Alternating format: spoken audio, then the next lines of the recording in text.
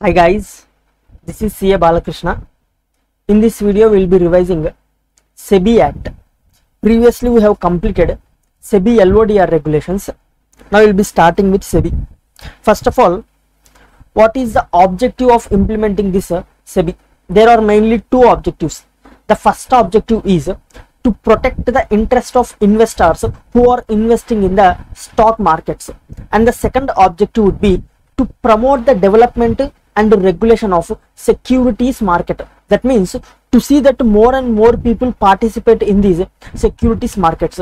These are the two main objectives of Securities Exchange Board of India. Now section 3, establishment of SEBI. Basically SEBI will be established in the form of a body corporate having perpetual succession and a common seal, and SEBI will be having power to acquire the properties and power to sell the properties which are in the name of SEBI. And SEBI can file a suit against third party, and third party can file a suit against SEBI. Okay, it can be sued and it can also sue. And the head office of the SEBI will be present in Mumbai. Okay, moving to section number 4, management of board.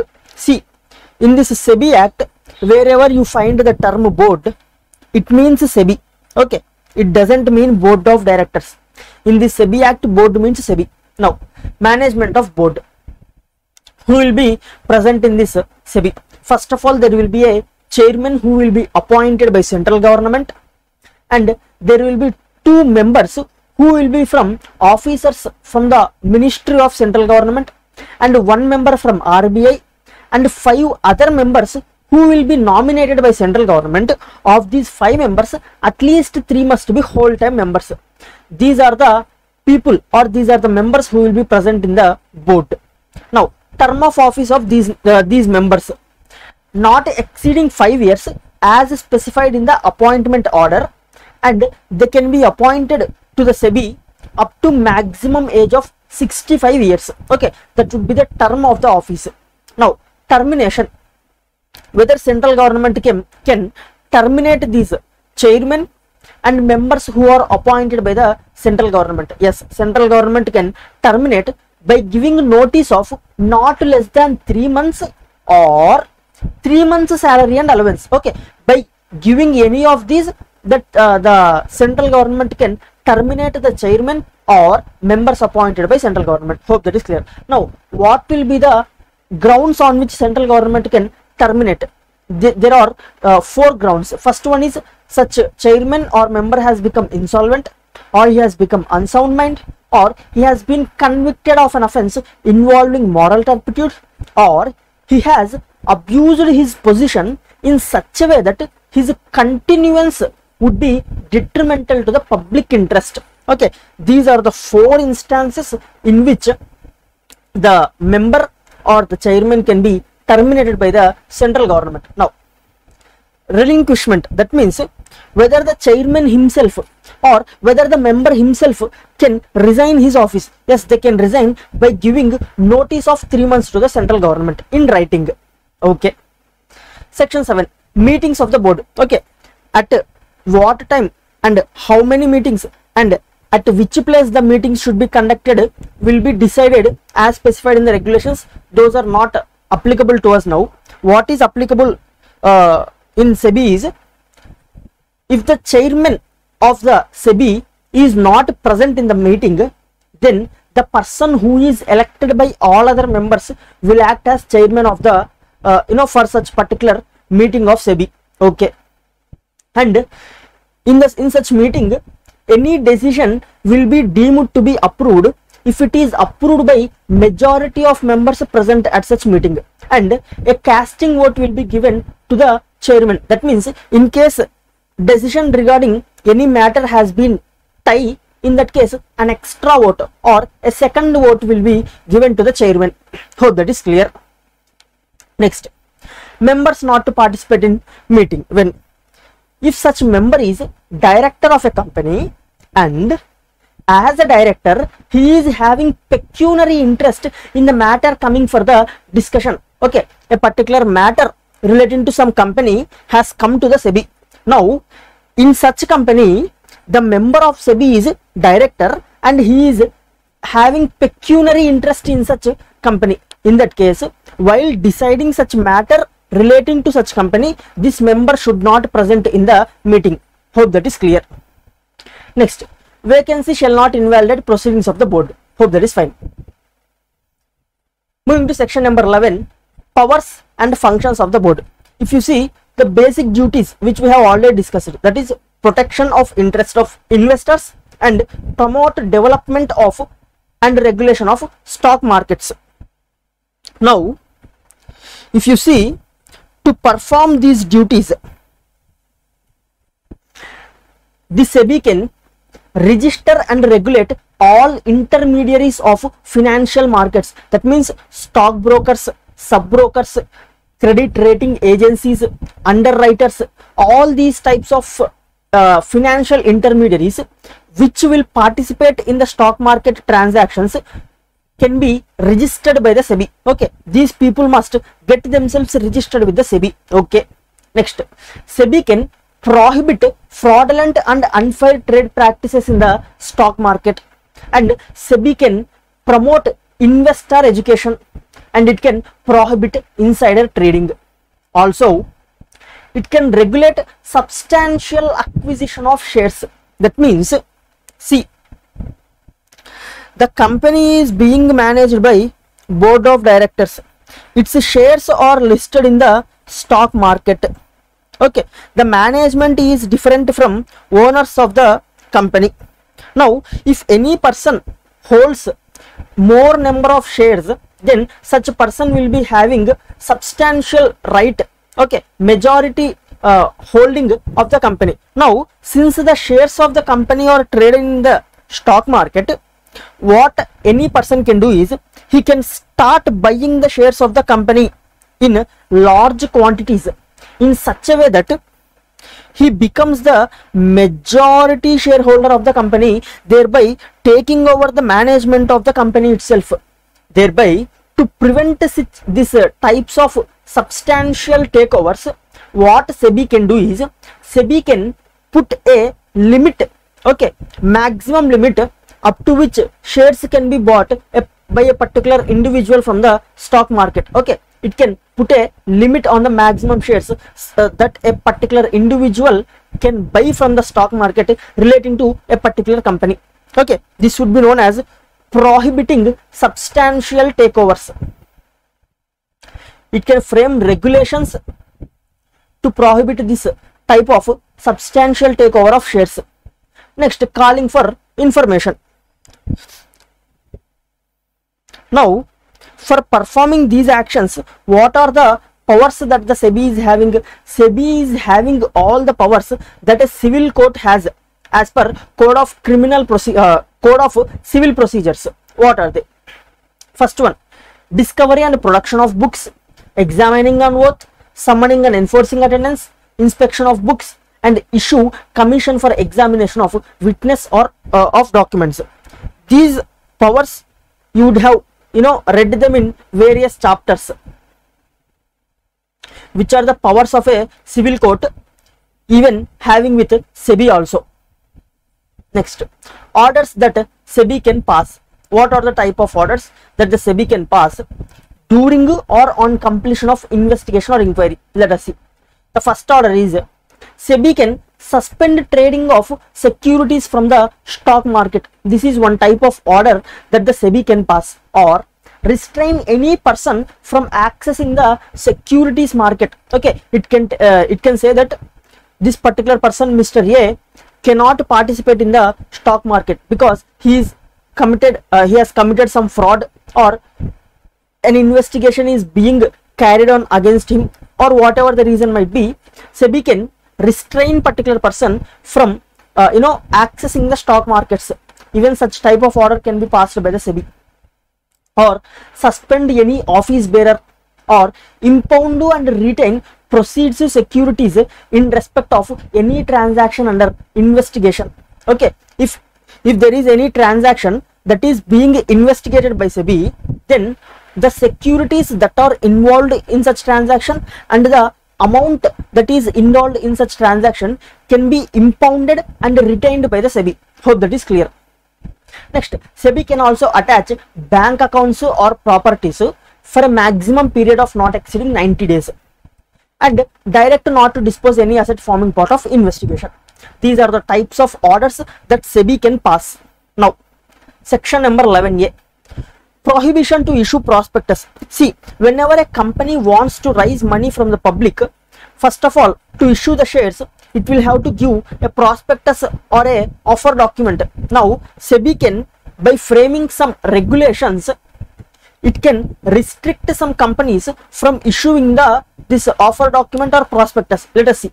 Board may by regulation prohibit any company from issuing prospectus or specify conditions subject to which prospectus can be issued. It can say that these companies cannot issue prospectus. That means they cannot raise money from public, or they can raise money from public. That is, they can issue prospectus for raising money from public subject to satisfaction of some conditions. Okay, these types of conditions might be specified by the SEBI through regulations. Next, section number 11A. Collective investment scheme. See, first of all, basically SEBI wants to regulate this collective investment scheme. First of all, we will see which types of schemes will be known as collective investment schemes. For a scheme to be known as collective investment scheme, it must satisfy the following conditions. First one, contributions payments received from the investors. Okay, this scheme must receive payments from the investors. Okay, receipts from the investor. Now, these receipts must be given to the scheme by investors with an intention to make profits out of the amount invested. Okay, now this amount which has been collected from the investors will be invested by this scheme, that is CIS, in various other investments so as to generate profits. Okay, and the investments of the scheme are managed on behalf of investors. Okay, this CIS will manage the investments that it has made on behalf of the investors, and investors do not have control over day-to-day management of the scheme, and any other scheme that is specified by the SEBI through regulations will also be known as CIS. Hope that is clear. Now, these are the conditions that must be satisfied for a particular scheme to be known as collective investment scheme. Okay, now there are certain exclusions from collective investment scheme. That means, even though these following schemes are having characteristics of a as prescribed above, those schemes will not be known as collective investment schemes. Why? Basically, the intention of SEBI defining this collective investment scheme is to regulate the collective investment schemes. All the schemes which fall under the definition of this collective investment scheme will be regulated by SEBI. But for the schemes which are excluded from collective investment schemes, there are separate acts that regulate these schemes. Thereby, SEBI has excluded these schemes which are having separate acts from this collective investment scheme definition. Let us see what are those schemes excluded from CIS. Schemes framed by cooperative societies. For those schemes, there is separate act known as Cooperative Societies Act. Thereby, SEBI need not govern those schemes. Next, deposits which are accepted by NBFCs. For NBFCs, there is RBI. And contract of insurance, there is IRDA. And for scheme framed under EPF Act, there is a separate act for a pension fund, provident fund. Next, deposits accepted under Companies Act will be dealt by Companies Act. Deposits accepted by Nidhis Mutual Benefit Society will also be dealt by Companies Act. There is a separate chapter relating to that. Next, chit fund business will be dealt by Chit Fund Act. Mutual funds will, however, be governed by SEBI only. There is no particular need again to include this mutual fund in the definition of CIS and again to regulate, because already mutual funds are, however, regulated by SEBI. Next, such other schemes as may be specified. Okay, these are exclusions from collective investment scheme. Next, power to levy penalties. See, SEBI can, in the interest of investors or to secure proper management of any of the financial intermediary, it can issue such directions or levy penalties under section 15A to 15HB. From 15A to 15HB, there is a long list of penalties prescribed under SEBI. Okay, these penalties are important. In these penalties, directly some questions can come in the examination. However, in those penalties there will be nothing to be explained. You have to by heart those penalties, so I am not going to revise those penalties here. Next, section number 11C, investigation on intermediaries or any person. First of all, SEBI can initiate an investigation on financial intermediaries. What are the grounds in which case SEBI can initiate this investigation? First one, transactions are detrimental to the interest of investors, or any of the financial intermediary has violated the provisions of this act. If any of these two grounds exist, then SEBI can initiate investigation against such a financial intermediary. Now, once SEBI has initiated this investigation, an investigating authority will be appointed. Now, such intermediary shall furnish books, documents, records and all the registers and documents which are required for the purpose of investigation to the investigating authority. Now, these books, documents can be retained by the investigating authority for a period of 6 months. Okay, after completion of 6 months, they have to be returned to such a particular person. However, if investigating authority again wants these books, he can again call back them if needed. Okay. Now, if any person fails or refuses to produce documents or information that are requested by investigation authority, or appear before investigation authority, or sign notes of examination, then an imprisonment and also penalty will be levied on him. Imprisonment may extend up to 1 year, fine may extend up to 1 crore, or both, and also further fine of up to 5 lakh per day till the time the default continues. Okay, this is the penalty that would be levied. Next, impounding of documents. See, if the investigating officer during conducting the investigation has reason to believe that such particular person might destroy, mutilate, falsify, alter or secret the documents or books or registers, then what he can do is he can make application to magistrate or judge asking for an order of seizure. Okay, the investigating authority can approach the magistrate or judge asking that this person might destroy, mutilate, alter, falsify or secret the documents or the books, thereby you please pass an order of seizure of those books, documents or records. Okay, now what type of order such authority can pass? It can say that enter the place where books are kept and search the place and seize the books. Okay, this order can be passed. Next, section number 11D, seize and desist order. Seize and desist means to stop the activity. Okay, an order to stop particular activity. Now, to pass such order, there must be 2 conditions satisfied. First one, condition 1, after inquiry, board finds that means first of all board must conduct an inquiry. Board means SEBI. Next, after inquiry, board finds that person has violated or is likely to violate any of the provisions of this act. These are the 2 conditions that must be satisfied to pass an order of seize and desist. Now, in respect of listed entities or any entity which is intending to get its shares listed on the stock market, seize and desist order can be passed against this type of entities only if, see, seize and desist order can be passed only if reason to believe that company has indulged in insider trading or market manipulation. Okay, SEBI can pass a seize and desist order against a listed entity or any entity that is going to list its shares on the stock market only if SEBI has reason to believe that such entity is involved in insider trading or market manipulation. Hope that is clear. Next, section number 12, registration of stock brokers, sub brokers and all other financial intermediaries. All those financial intermediaries must get registered with the SEBI. Okay, manner of application will be as determined in the regulations. Section number 12A, prohibition of certain activities. See, what are those activities? No person shall use manipulative or deceptive devices in dealing with stock market. Okay, no person shall engage in insider trading, no person shall defraud, commit any fraud in connection with issue of securities, and no person shall substantially acquire any of the shares or control from the stock market. Hope that is clear. These are the activities that cannot be performed by people who are dealing in the stock markets. Next, section 14.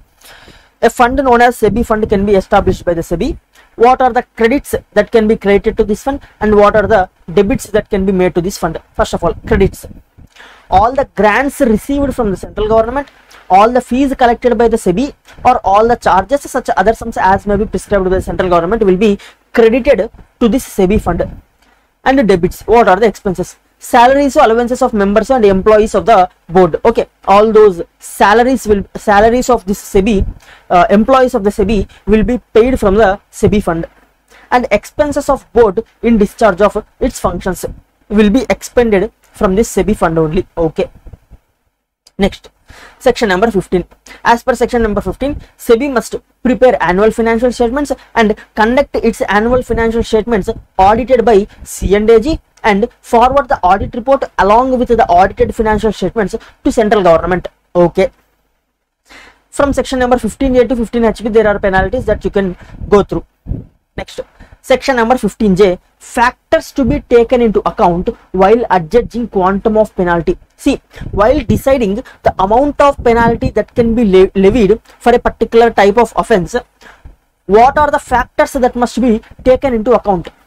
First one, amount of disproportionate gain or unfair advantage that the person who is committing the offense has gained, okay, through committing such offense. What is the amount of, gain that this person has made out of such offense? And amount of loss caused to the investors, okay, due to committing of this offense, what is the loss that the investors have occurred, and what is the repetitive nature of this default, how many times this person has conducted this type of offense.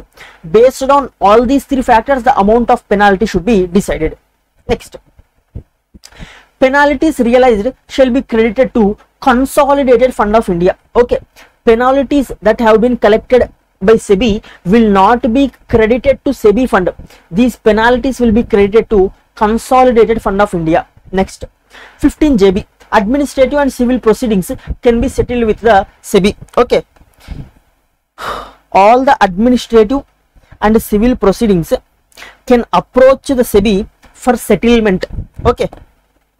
Next, settlement, once the proceeding, the offense which is of civil or administrative nature is settled with the SEBI, once the SEBI has given such settlement order, the person cannot file an appeal against this settlement order. Okay, settlement order is not appealable.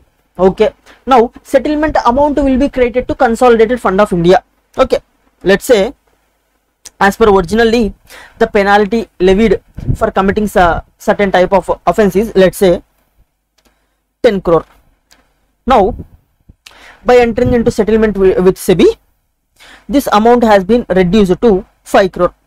Okay, this would be known as settlement order. Now this type of settlement order is not appealable, and also the settlement amount that has been received will be credited to Consolidated Fund of India. Okay. Next, Securities Appellate Tribunal. Who will be there in this Securities Appellate Tribunal?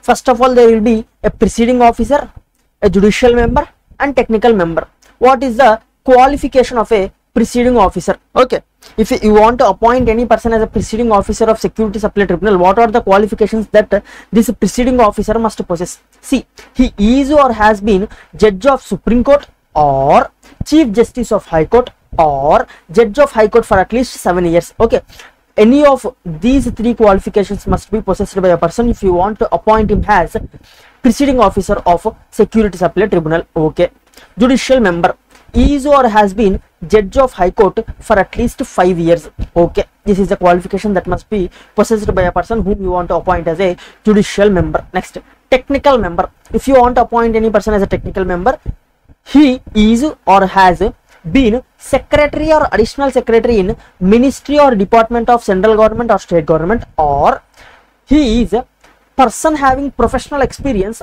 of not less than 15 years in financial sector including securities market. Okay, these are the qualifications that a person whom you want to appoint as a technical member of SAT must possess. Now, these two people are there now, presiding officer, judicial member. They will be appointed by central government in consultation with Chief Justice of India or his nominee. Okay. Whereas technical member will be appointed by central government on recommendation of search cum selection committee. Now, who will be present in this search cum selection committee? First of all, in this search cum selection committee, presiding officer of Securities Appellate Tribunal will be acting as a chairperson. Okay, and secretary of Department of Economic Affairs will be acting as a member, and he will also act as convener of meetings of this search cum selection committee. And secretary who is of Department of Financial Services will also be member, and secretary Legislative Department or secretary Department of Legal Affairs, any of these two secretaries will also be member of this search cum selection committee. Hope that is clear. Now, what is the tenure of these presiding officer, technical member, judicial member? It is 5 years. However, after completion of 5 years, they can again be reappointed for a maximum of 5 years, and the age limit is maximum of 70 years. If at all there is any vacancy in office of presiding officer, technical member or judicial member, it will be filled by central government. Resignation. Yes, the presiding officer and the members can resign by giving notice to central government and continue to hold office till earlier of the following. See, after giving notice of resignation to the central government, they must continue to hold the office till any of the following events occur. Okay, earlier of following 3 events. What are they? Expiry of 3 months from the date of giving of notice, or any person has been appointed by the central government to replace this person, or expiry of his term. Okay, till the time any of these 3 events occur, the person who has submitted a resignation letter must continue to hold his office. Okay. Next, removal of presiding officer, technical member, judicial member.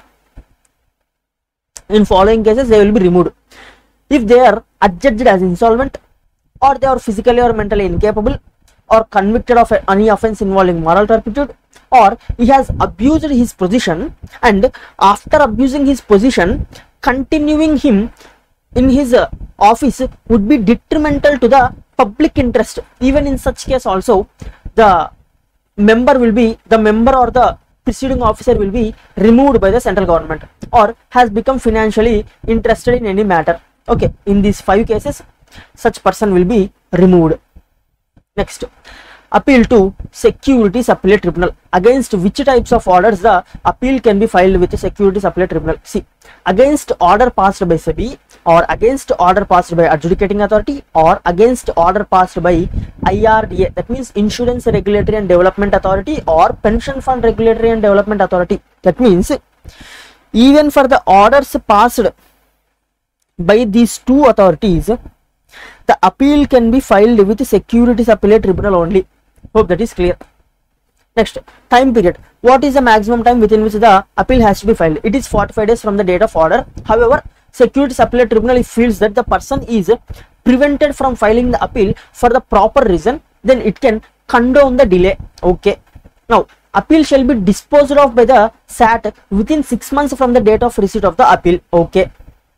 Next, SAT has all the powers of civil court under Code of Civil Procedure, and all proceedings deemed to be judicial proceedings. That means all the proceedings that are conducted in the SAT will be deemed that such proceedings are conducted in a court. Okay, that is the meaning of judicial proceedings. Next, SAT operates through constitution of benches. See, what the Securities Appellate Tribunal will do is, it will constitute its benches in various locations, and it will appoint the required number of technical and judicial members to each of those benches as per the requirement. Hope that is clear. And the cases will be solved, or cases will be trialed by those benches.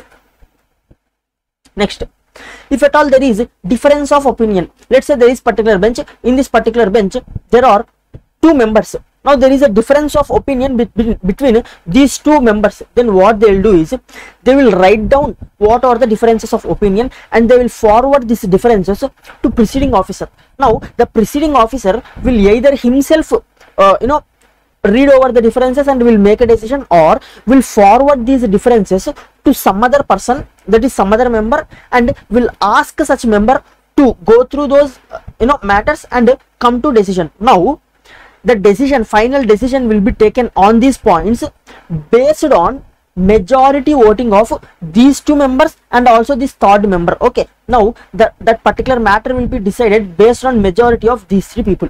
Hope that is clear. Refer to preceding officer. Now, person aggrieved by order of security supply tribunal can make appeal to Supreme Court within how many days? Within 60 days. However, Supreme Court can grant an extension of up to further 60 days if at all there is any delay in filing the appeal. Next, central government to supersede the board. That means central government to take over the board, take over the powers of board when board is unable to discharge the functions and duties, or board has defaulted to comply with directions issued by the board or provisions of this act. Okay, or in the public interest. In these three cases, the central government will supersede the board. What is the effect of supersession of board? Once the central government supersedes the board, all members shall vacate the office and all powers of board will be exercised by such a person appointed by central government, and all the properties of the board will be vested with the central government. These are the three effects of passing an order of supersession. Now, after period of supersession, central government will again reconstitute the board. Okay, will again appoint the fresh members to the board. However, while appointing the fresh members to the board, central government can appoint a member who has been removed earlier. Hope that is clear. See, vacated member can also be reappointed at the time of this reconstitution of board. Hope that is clear. Next, section number 18. Board shall within 90 days from the end of financial year submit a report of all its activities to the central government. Okay. Now, members or officers, employees of board and preceding officer, members of SAT shall be public servants. That means they will be government employees. Okay. Criminal offences which are punishable.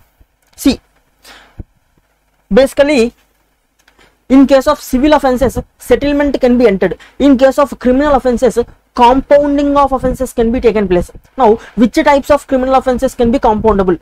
The offences which are punishable with imprisonment only or with imprisonment and fine. Only these two types of offences can be compounded. Now, special courts. Special courts are established under SEBI exclusively to deal with criminal offences. Okay.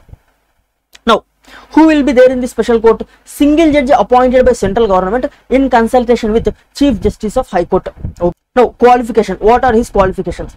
The person immediately before appointing him as a judge of this special court must be holding office as session judge or additional session judge. Hope that is clear. Now, there will be separate special court for each area. Now, let's say for particular area there are two special courts. In such case, which special court will trial the offence? The special court which is specified by the High Court of such jurisdiction will trial the offence. Hope that is clear. Now, any appeal against the special court can be filed with High Court, and code of criminal procedure will be applicable for proceedings before special court. Okay. By this, I have completed almost 90% of revision of SEBI. The penalties I have not revised, and there are some miscellaneous provisions that I have not revised. Apart from those, almost entire SEBI Act has been revised.